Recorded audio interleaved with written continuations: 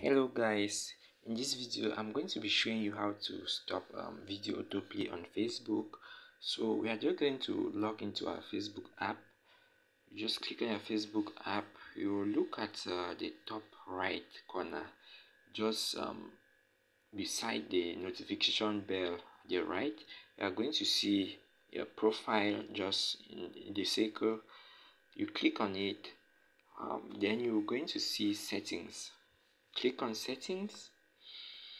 When you click on settings, it's going to open up, and when it opens up, it's going to show you profile. Just below profile, you're going to see profile settings, where you are going to see a picture of your profile. You click on it. When you click on a picture of your profile, it's going to take you to this page where you are going to see, you scroll down, you are going to see media and contacts. Where you see media and contacts, you see just below you are going to see media and contacts, where you have the setting sign just below. Just click on it. When you click on it, it's going to bring you to this page where you look down. You are going to see autoplay.